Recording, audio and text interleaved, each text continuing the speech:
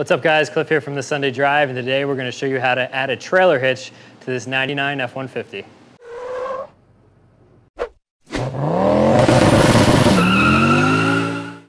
So this is the CURT 14355 model trailer hitch that we're going to be installing today. We'll have a link to this product along with the tools used in today's video down in the description. This specific model is compatible with the 97 through 03 Ford F-150s and 250 light duties, as well as the 99 through the current 250, 350 Super Duties, and the 2008 through the current model year Ford F450 Super Duty. So a lot of different Ford models that this works with. Let's show you guys how to get it installed. This kit includes all of the mounting hardware that you're going to need. There are these flat washers, as well as the bolts and nuts. You're only going to need a 19mm socket. I happen to have my cordless impact, a wrench, or a socket wrench will work, and then you're going to want a torque wrench to torque it down to spec. We're over on the passenger side of the vehicle at the rear, and there's a total of 4 holes that you can see right here in your frame. Now we're only going to need to use 3 of these holes, so you're going to use both of the holes at the back, and then if you have a light duty truck, you're going to use the hole further to the back of the vehicle, and if you have a heavy duty truck, you're going to be using this front hole. So just keep that in mind, and if you aren't sure, just always make sure to double check the instructions. So they do recommend dropping the spare tire. However, looking at this, I do believe there's enough room for us to work, so we're going to try it with the spare tire up. And we're going to take our washers and bolts, put the washers above, and drop the bolt down through the hole. The orientation of the washer does not matter.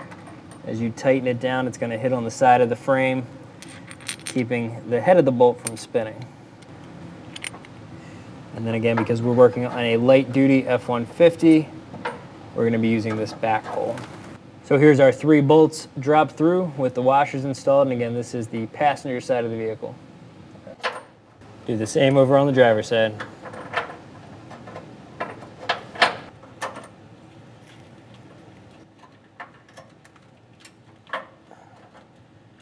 Now there is a wire harness running right here next to this bolt, so you do want to be careful that when you tighten that down, you don't mess up this wire harness. Now for this part, you are definitely going to want to have a second person to help you, because this hitch weighs a little over 50 pounds. And you might want to have some eye protection on too, because there's a lot of rust and stuff falling down from the top here. My back needs to come towards me a little bit. So we have all the bolts started on the driver's side, but over on the passenger side, this front bolt is not aligning. So we're going to try to have Pete pull on this. Again, we have the other ones just started. You don't want to tighten any of them down fully until you have all the bolts started. So we're going to have Pete pull on this and see if I can get this bolt to go down through the hole.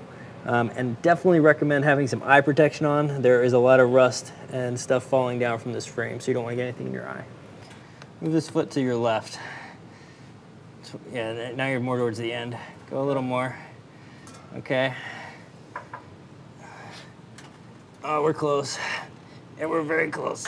Got it.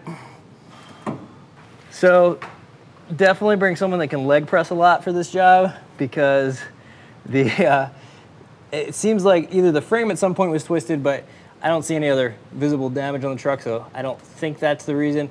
But the hitch might be designed in such a way where the back kind of comes together a little bit, and we basically had to separate the back of the hitch. That's towards the front of the vehicle. So once we did that, we were able to push it through, but it did take a lot of force.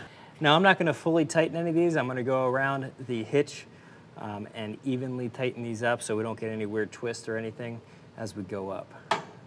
And this is a 19mm. It's going to be loud.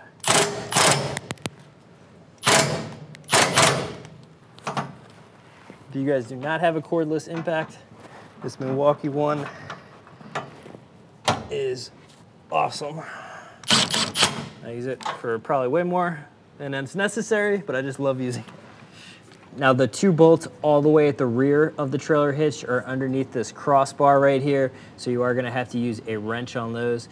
Now this one right here happens to be near a wiring harness, so you want to be careful as you are tightening it up.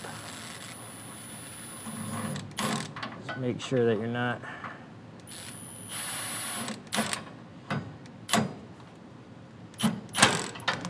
going to damage that harness at all. Now I did orient the washer on that one so that as it twisted, it would hit the frame and not the wiring.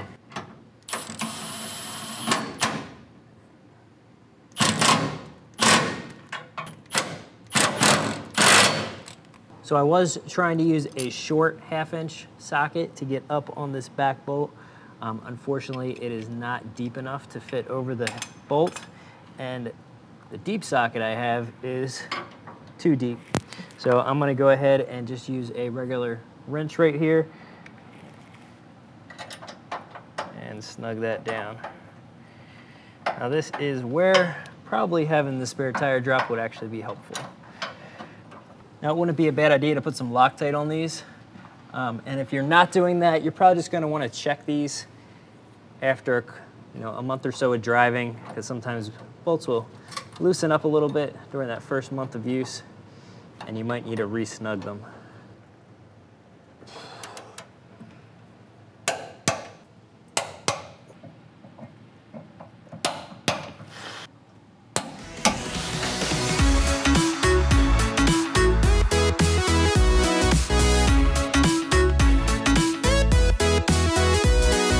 That's it, guys. That's how you install the CURT trailer hitch on a 1999 Ford F150. As you saw, it was a little bit of work to get that one bolt in, but other than that, it was very straightforward. So get a strong friend, get it put on. Hope the video was helpful, and we'll see you guys back here next time.